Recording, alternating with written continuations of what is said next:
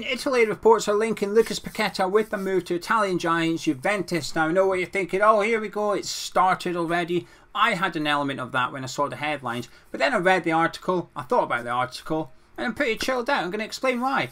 According to the article, though, it's for a summer move. It's not even for the January transfer window. They're looking ahead. Juventus are looking ahead to the summer already. They're taking a look at the current crop of centre midfielders. Centre midfielders, not their current crop of number 10s, are looking at who they've got that plays in midfield.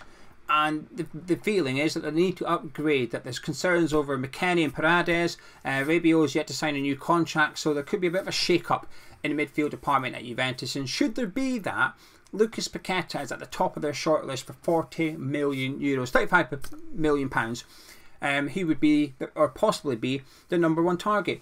Now, I'm not surprised. I'm not surprised at two things. First of all, the rumours. Why wouldn't there be rumours linking Paqueta with a move away? And Gianluca Scamacca for that. He was linked to Napoli last week. We'll discuss him as well. But why wouldn't those players not get linked with moves away? They're playing in my opinion, the highest profile league in the world. They cost a shed load of money. They're well known. They haven't quite hit the ground running. In terms of starting transfer rumours, it's ticking all the boxes here, isn't it? As a journalist, you want a high profile player who people could believe could be on the way out of their current clubs for reasons that you wouldn't even have to explain, and then just link them to a move that actually might fit in there. So it's Paqueta and Scamacca tick all the boxes for transfer rumours as far as I'm concerned. And then the second reason is, well, why wouldn't clubs be interested in Paqueta and Scamacca, but Paqueta especially? If you're looking for a midfielder of his type that we saw at Lyon and for Brazil, I guess, then why would you not look at him? Somebody that's gone to the Premier League, hasn't quite hit the ground running at West Ham. There's concerns over the manager getting the best out of him.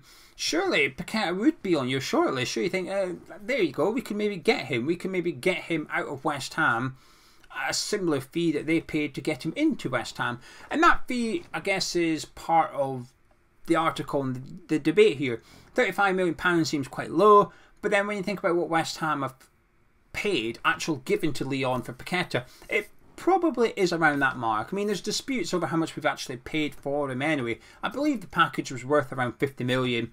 David Moyes himself has sort of sniggered at the idea that he's a record signing. When he got asked about it, he sort of said, I think you need to check your facts or something, despite the club saying he's our record signing.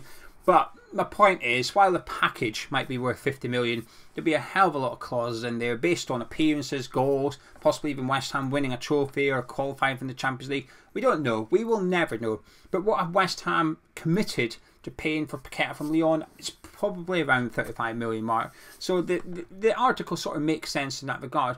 It doesn't mean it's true, though. But hypothetically, if it was, I don't blame any club for looking at Paqueta and thinking, we can get him, we can lure him out of West Ham. In fact, any team playing European football should be looking at players like Paqueta thinking, it's not quite worked out for him, there's an opportunity there, we could get the best out of him, let's go nab him. Especially when he's hitting the headlines with his performances, or performance, for Brazil against Korea in the World Cup as well. That Brazilian team, just like the French team and the English team at the minute, are making headlines. You know, you take a look at Morocco, they've impressed, putting Spain out, and we all know about their defensive midfielder now that plays for Fiorentina. I never heard of him before this tournament. Now, given all the hype around him, his performances for Morocco, even I'm thinking he's a damn good player. I'm trying to think, hang on a minute, don't get ahead of yourself. You're watching him in a completely different environment. But even I'm getting lured in to some extent. I'm watching players I've never heard of, thinking he's a good player, Wouldn't mind him at West Ham. Completely forgetting where I'm watching him. But anyway, my point is, Paqueta rumours away makes sense. It was always going to happen. Doesn't mean he will leave. And I guess that is the domino question. There's a domino effect of rumours, and that becomes the next question, which is, could you see him leaving? I'm not convinced. Not the January transfer window. The summer one, it depends what happens between now and then. I don't have an opinion just yet. Is it a possibility? For sure. But you could say that for every player, couldn't you? I guess the question is, the probability of players leaving is higher than other ones. Ben Johnson's probability of leaving West Ham next summer is probably the lowest in the squad. And then you look at Declan Rice, probably the highest. And then everybody's in between. Paqueta is probably climbing that ladder every week that goes by at West Ham, because we haven't seen the best out of him, and there are certainly doubts over if we will see the best out of him, because I think things have to change at West Ham in order to see that. So it's no wonder that clubs are possibly circling like prey, looking at Paqueta, thinking, we'll have him. Now, in regards to Scamacca, I seen this last week when I was on holiday, and my reaction was, that rumour makes sense. Some transfer rumours do. Now, when we cover the transfer rumours on this show, the incomings to West Ham usually, we dismiss 99% of them. We'll get linked to this player and that player. We've been linked to Fellaini in the last couple of days. Fellaini, I mean, let's hope that's rubbish, but we dismiss 99%. But I don't think you can dismiss all the ones that we're linked to, go, oh, rubbish, won't sign him, won't sign him. But then when clubs get linked to our players, believe every single one of them. Do you know what I mean? You can't just dismiss one set of rumours but believe the other set of rumours completely. So the Paqueta one, I don't think he'll be going anywhere in January. I mean, Juventus aren't even linked to him for the January transfer window. It's for the summer one. But I can't see Paqueta going. And the same goes for Scamacca, actually. But the rumours linking him to Napoli just make sense. Why wouldn't it? Napoli have purchased Raspadori in the summer based on what he did at Sassuolo with Scamacca as a partner. West Ham have purchased Scamacca based on what he did at Sassuolo with Raspadori as a partner. So why wouldn't Napoli think, how can we improve this team? I mean, they're having a bloody good season anyway, but they're thinking, how can this team get better? Well, let's get the guy that Raspadori works really well with and stick him up front. When I've seen them this season, it's only been in the Champions League, and they've obviously played Rangers and Liverpool, so I've seen quite a bit of them in the Champions League. And that striker area does seem like one that they could improve. That Raspadori is better off the striker. They've got the Georgian winger on that side as well. So the striker one, yeah, okay. My very, very limited opinion on Napoli is, okay, I can see why they'd perhaps be looking to bring a striker in. And the Scamacca one makes sense. Why wouldn't you? Because you know that's a partner. You're buying a partnership, aren't you? You've already bought one half of it. So if you go buy the other half of it, it's almost guaranteed to work. But also, I've always had this theory, and it's just my theory. Okay, I've never actually looked into this or anything like that. And if people are watching this that are big fans of Italian football, you'll be able to correct me either way in the comment section. I hope you do, because I'll enjoy learning. But when we signed Scamacca, I've always had this feeling that he won't be at West Ham long. Now, I don't know if Paqueta will be, but Paqueta's not at West Ham for long. It's because of West Ham, the manager at West Ham, or Paqueta, or a combination of those three things. But with Scamacca, I almost feel it's inevitable he will end up back in Italy regardless. Regardless of the manager at West Ham and Gianluca Scamacca in the Premier League, he will go back. Because I've always just had this theory that Italians like to keep the money in Italy to some extent, buy off each other rather than give the money to foreign clubs, that they try to keep the money within the league. And also when players play for the Italian national side, they like to have them playing for an Italian club. And when it comes to the number 9, when it comes to Italy's striker, they'd almost... Embarrassment's probably a strong word and too strong for this, but to give you a bit of an idea of what I'm trying to say, there's almost an element of that, hang on, we need the Italian striker to be playing in Italy. So I've always felt it's inevitable that Scamacca would return to one of those Italian clubs, which I have no idea which one, but he would go back there. Whether it's January, the summer, 2 years, 3 years, 4 years, I don't know. But I just feel it's inevitable he will eventually go back to one of the big Italian clubs and be their striker while playing for the Italian national squad. As long as he's playing for the Italian national team as well. But just now, I can't see it. I just can't, because West Ham, as much as I criticise them for panicking when their big players get linked with moves away, the board this is, you know, Bowen gets linked to Liverpool. Before you know it, there's articles springing up here, there and everywhere in the West Ham side of things. Oh, he's not for sale at any price, yada, yada, yada. And I get why they do it. I get it. This hands-off approach, I get it. But we've not sold any big players. Oh, so Dimitri Payet, but you're going back a few years now. Declan Rice is going to leave this summer, but we've done well to retain him for that long. However, I do accept, as discussed in the Declan Rice video, it's easy to keep a hold of a player if nobody bids. Have we actually seen off interest from Arsenal, Liverpool and Jared Bowen?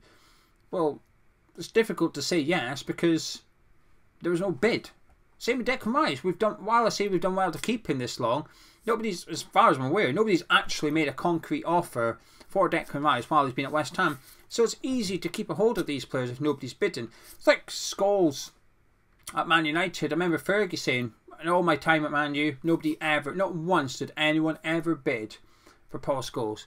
Now, obviously, we're talking different levels here. Man United were up there and West Ham aren't quite that high up. So more clubs are going to be looking at West Ham players. But Fergie never once had to reject a bid for Paul Scholes because nobody ever bid. So I'm a bit like that when it comes to Declan Rice and stuff. It's easy to keep a hold of your players and nobody bids for them. Whether bids arrive for Paqueta or Scamacca is a different thing altogether. But that rumour to Napoli, I believe it. I believe it. I believe they'd be looking at it. For the same reasons I've given for Paqueta. Why wouldn't they? Why wouldn't any club that's in need of a striker, why would they not be looking at Scamacca? Because what I saw from him, now it's going to haunt me for a little while, alright? When I'd said that he's too good for West Ham, it's going to haunt me and it's going to get used against me. Unless he turns things around, but certainly in the last couple of months, he's made me look a little bit silly. Nothing new there. It's happened plenty times before, it'll happen plenty times in the future where I look a little bit stupid. But that's how I felt at that time. At that time I said that, that's genuinely how I felt, because I was blown away by his talent, the way that he played football, his positioning, his strength, his vision, his link-up play with Jared Bowen in particular. I was wowed by Scamacca. Now in the last few games, I think he's been poor. You know, I'm not going to sit here and pretend, but it doesn't make him a bad player though. I think he's definitely got the talent, he's definitely got the quality, but if there was a club looking for a striker, why would they not be looking at Gianluca Scamacca? Somebody that has openly stated that he's struggled to fit. I say struggled. I can't remember his exact words, but about a month ago, just as we broke up for the World Cup, there was an article about Scamacca with quotes from Scamacca about him fitting into the Premier League. And he basically asked for time, and I think he basically suggested that at the minute you've got 70% Gianluca Scamacca. You're going to have to wait a little while before you get the additional 30. I need time. And that's fine. You know, a player coming over from a different league, a different country, he's got a bit of English behind him because of his time at PSV. And he needs time. I'm more confident that Scamacca will be a success at West Ham than Lucas Paqueta. With Paqueta, I think a lot needs to change. The role for Paqueta needs to change. I know people watching this will go, the manager, you're not wrong. Whether it is the actual manager needs to leave and someone else comes in, or the manager needs to change as in how he uses Paqueta, so on and so forth. Correct. A lot needs to change for us to see the best out of Paqueta on a regular basis at West Ham. We've seen glimpses, right? It's not like he's been rubbish in every single game. Most games he's been ineffective, but there's been times where he's done, whether he controls the ball as a pass or he dinks past a couple of players or whatever. You've seen quality from Paqueta in glimpses. We know he's got the talent. We just need to get out of him at West Ham. With Scamacca, I think we've seen it a bit more often. I think we've seen more evidence in the Claret and Blue that Scamacca is a top player, will be a top player, can be a top player at West Ham. And I think less needs to change. I think it needs adjusted. But Scamacca himself doesn't need to change. With Paqueta, he probably does. He's taken 3 touches instead of 2 in the Premier League. I think he needs to adapt to the pace of it. I think with Scamacca, I think he's fine with the Premier League. I think it's us in the way that we set up around him or behind him, if you like, to get the best out of him. In some games, I think he's been magnificent. In other games, I think he's been really, really poor. But those games, he tends to be isolated. We struggle to get players next to him. So I think Scamacca's role doesn't need to change that much at West Ham. It's the roles of players around him and behind him and getting close to him in order to get the best out of him. And I'm more confident he will be a success at West Ham than I am that of Paqueta at the minute. In regards to the January transfer window, I'm not worried about either of them leaving, actually. I'm quite confident they'll both be here on the 1st of February. Would I be against selling any of them? I don't know, it depends on the money, doesn't it? I've always said every player's got a price. I stand by it. Every player does have a price. Are they up? There's a difference between available to buy and up for sale. There's a big, big difference between the two. Actively trying to sell a player and willing to accept bids for a player are 2 completely different things as far as I'm concerned. But I'm very confident they'll both be here. Am I confident they'll both be a success? I'm more confident in Scamacca. Am I confident next summer they won't leave? Well, no, I can't say that. I can't say either way for what it's worth. Things need to change between now and then. Otherwise, if we see Scamacca and Paqueta getting linked with moves away in April or May, I'd be more inclined to believe them than I am of today. But for those clubs out there that need a top midfielder or a top striker, why wouldn't they be looking at Paqueta and Scamacca already and thinking, well, let's monitor the situation at West Ham, because if things don't improve for them, we could possibly get them. And I know a lot of people are already worried that they're going to leave in January. I've seen it in the comments of the videos that we're going to lose this player, we're going to lose that player in January, as well as at the end of the season. I'm quite relaxed about the winter window. The summer one, it depends what happens between now and May. A lot could happen. We could go on to have a good season. We could have a terrible season, and anything in between as well. So we'll have to wait and see. Well, I will renew my position towards the end of the season, but for January, I'm okay with it. But yes, doesn't stop it. Lucas Paqueta linked to Juventus, Scamacca linked to Napoli. Some transfer rumours just make sense. Doesn't mean they're real though. If you enjoyed this video, please do drop a like on, subscribe to Hammer's Chat. Catch you tomorrow.